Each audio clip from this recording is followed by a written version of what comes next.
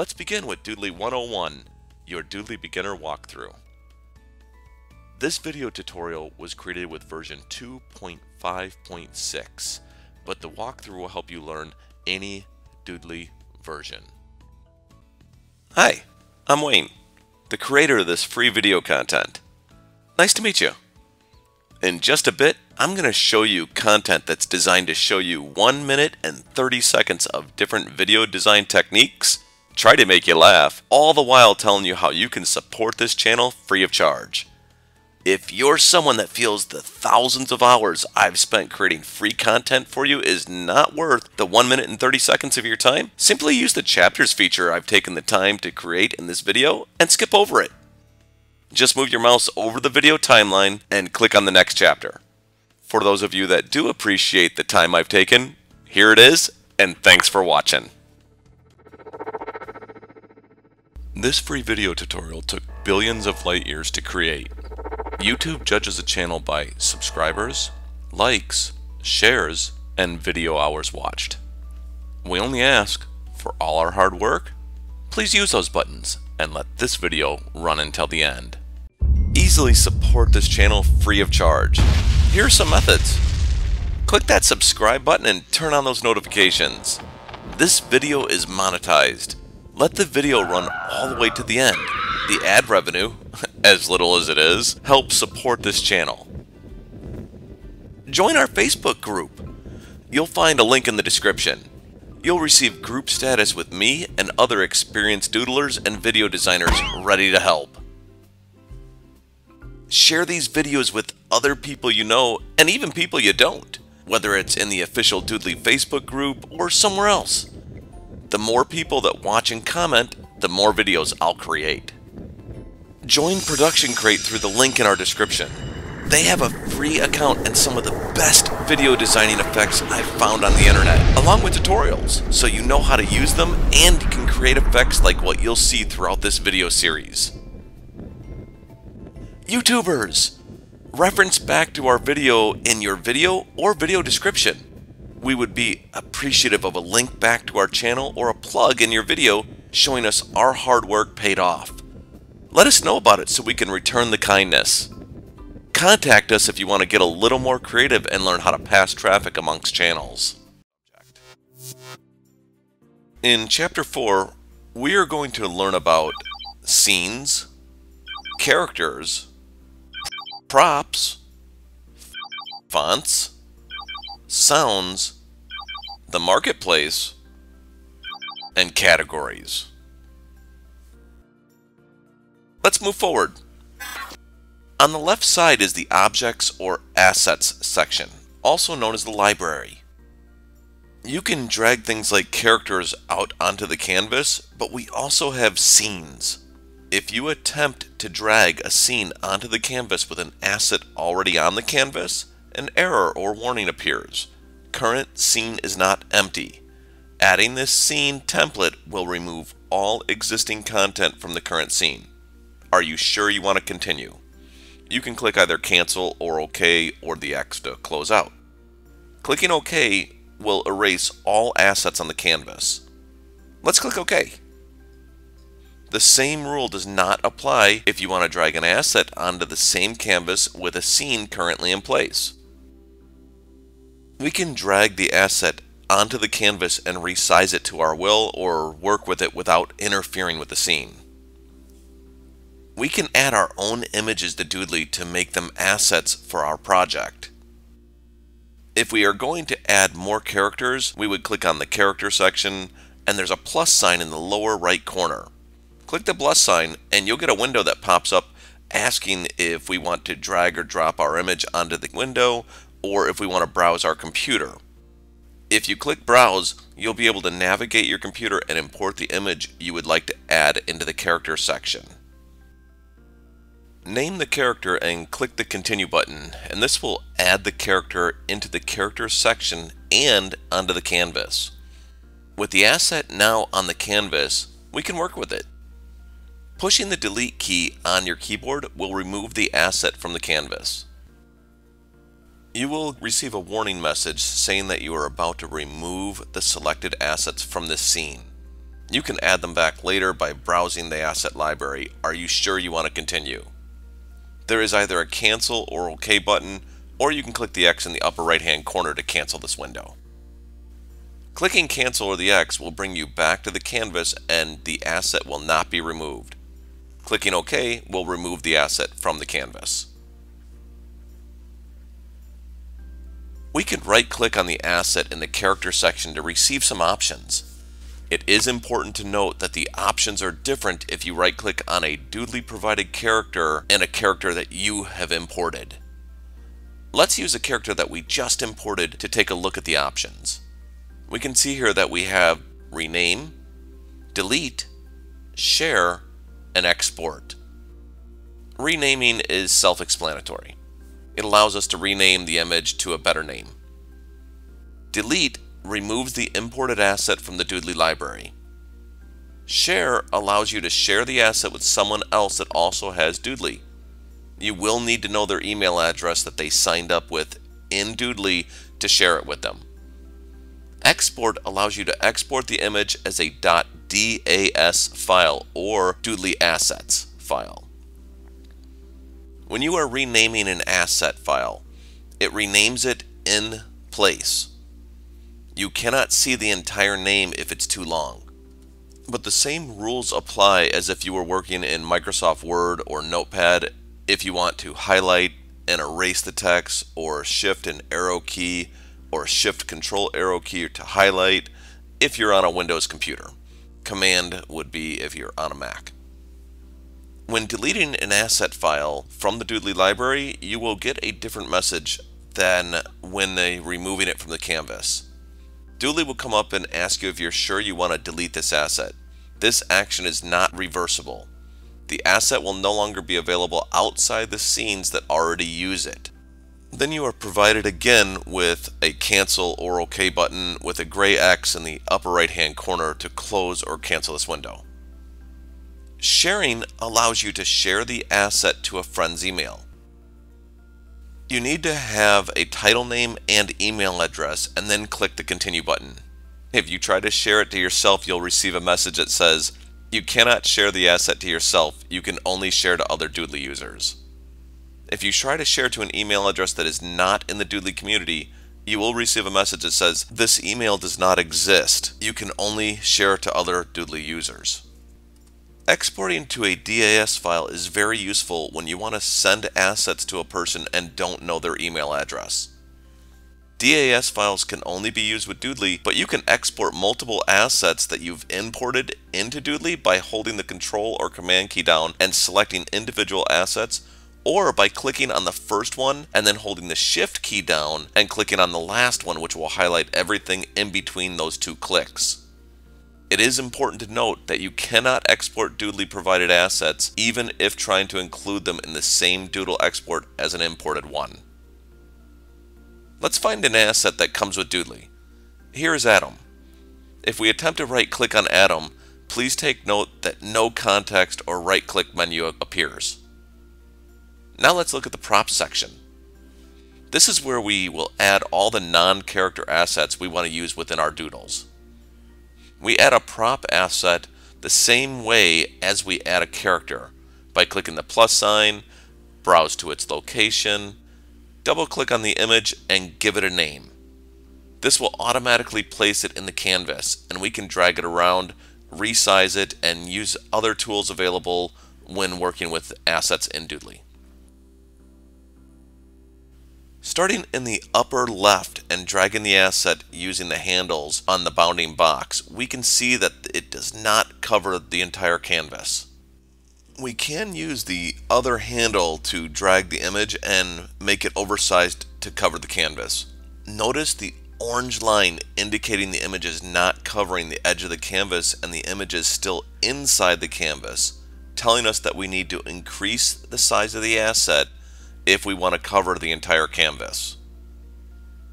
There. Let's save these changes and position the asset to a better location. Depending on the resolution and zoom your computer has, you may not be able to click on the tools above the asset. So if you want to remove the asset, you can always tap the delete key on your keyboard. You will receive a message, you're about to remove the selected assets from the scene. You can add them back later by browsing the asset library. Are you sure you want to continue? There's a cancel and OK button. Click OK and we will remove the asset from the canvas. Right-clicking on an imported asset will show you multiple options: rename, delete, share, and export. Using delete now reveals a different message. Are you sure you want to delete this asset? This action is not reversible. The asset will no longer be available outside the scenes that already use it. This, again, has a cancel or OK button. Clicking OK will remove the asset from the library. Moving on to fonts. Doodly comes with 3 fonts in this version: Patrick Hand Regular, Handley Regular, and Gochi Hand Regular. Any fonts you see in this video, I went out on the internet, researched the fonts, and decided I wanted to use those fonts for my own doodles. Make sure you read the licensing and terms of use on each font before you use it, because a lot of them are not licensed for commercial use and you need to pay a fee to use them for commercial use. Fonts have been updated in the later version of Doodly to include 35 different fonts for the standard licensing and 70 different fonts for the enterprise licensing. Keeping in mind, all the fonts included in Doodly, regardless of licensing, are sourced from free for commercial use locations around the internet. Double-clicking the text on the canvas will allow us to change the text. Fonts.google.com happens to be a website where you can obtain free commercial use font types. That's a little big. Let's resize with the handles on the bounding box. There, that's better. We can easily change font types in Doodly by dragging another font on top of the text on the canvas. Doodly will ask us, are you going to replace the font? And we have the options to say yes, replace, or no, add. Clicking yes, replace will change the font type for that text. There are some options that are available when clicking on the text assets on the canvas. Clicking on the gear icon above the text, we can see there are tons of options. The only 2 options I use in these settings are color and opacity. I advise not using the sound effects in this panel, as there is no ability to control the audio level and you're limited to the duration of the asset when you attach the sound effect to an asset. Instead, use an additional audio timeline for the sound effects and line them up manually. It's a little bit more work, but well worth the ability to control the audio level and let it have its own duration. The other options in these controls are moving the text asset up and down in the layers section, and to delete or remove the text from the canvas. Some fonts require attribution when using them. It's a good idea to set your naming conventions to remind you when an asset needs attribution, whether it's a font, audio, or an image. Naming conventions include attribution can be something like font name, dash, ATT, or attribution information, something to the effect that'll make it easy for you to remember. Changing the font types is as easy as dragging the font on top of the text and clicking OK. It is important to note that when adding new fonts, the only time you can rename the font is either before you import it by renaming the file itself or during import, so make sure you take advantage of that if you want to have an organized and nice looking font list. Equally important is the knowledge that some TTF files have more than one style font in them, and if they do, you will not have an opportunity to rename those fonts. If you right-click on the font after it's been imported, the only thing to be seen is the delete option with no ability to share or rename. Time to check out the imported sound effects and music. There are several places to obtain free sound effects. Doodly will provide quite a few free sound effects as well and has a very reasonably priced Mega Sound Bundle. Our Doodly Frequently Asked Questions video, also included at the end of the complete version of this video, provides a lot of places to obtain free sound effects. One such place is freesoundeffects.com, which they have their free sound effects listed in the lower left corner. Unlike fonts, we can rename and delete sound effects. However, we do not have the ability to share sound effects and music. You can find a lot of audio files on the internet, but you will find some of them that require attribution. To keep out of a legal bind, it is best to remind yourself that a piece of audio or sound effect requires attribution in the description of your video production by using a naming convention of sound name attr dot attribution information. Oh, forgot to mention, we can use multiple lines when working with fonts.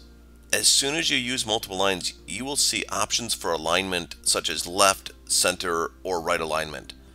Text is vectorized and scalable, so it does not matter how small or big it gets because you won't lose quality.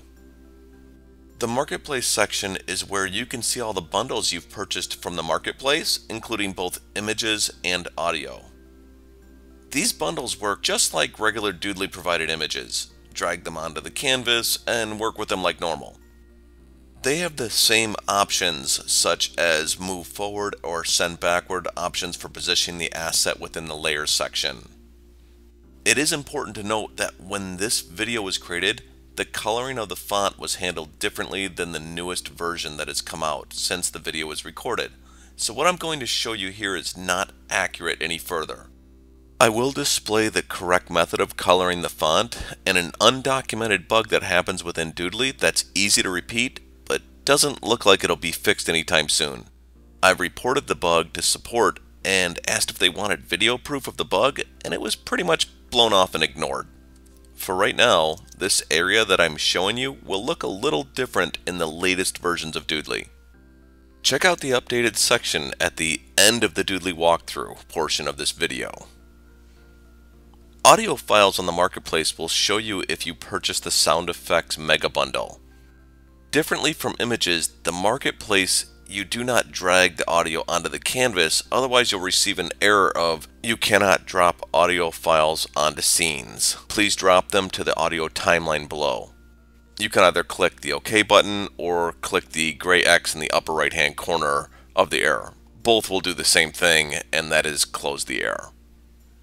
Drag the audio down to the audio timeline near the bottom of Doodly, and you will see a basic audio timeline appear letting you know that it has successfully been added to the timeline. Intimately working with audio is outside the scope of this video, but we have a separate video dedicated toward working with audio within Doodly. Watch that video to learn all about working with audio within Doodly. Let's review the Categories tab. The slide out menu has different options depending on the area that's selected at the top. The categories allow for a user-friendly method of filtering out assets to use in your doodle. It is a bit limited because the categories are chosen by the Doodly developers. We will quickly overview the items in the scenes, which has two options: All and My Library. Characters has a few options to choose from: All, My Library, Business, Casual, and Trendy. Props has quite a bit of choices. We won't waste your time going through all of these choices, but we will mention the list goes below what you can see here. There's a hidden scroll bar that allows you to go below what you see on the screen. Notice Fonts doesn't have a category, while audio does offer filtering such as sound effects, music, My Library, and All. It is important to note the images category in the Marketplace also scrolls past what you can see displayed on the screen. Hey, that's it for this video, but not for the rest of the information on this channel. Here are some more videos to help you keep learning. Click that subscribe button and tap that notification bell for more Doodly tips and tricks. Let's make a deal. You keep watching the videos and I'll keep creating the content.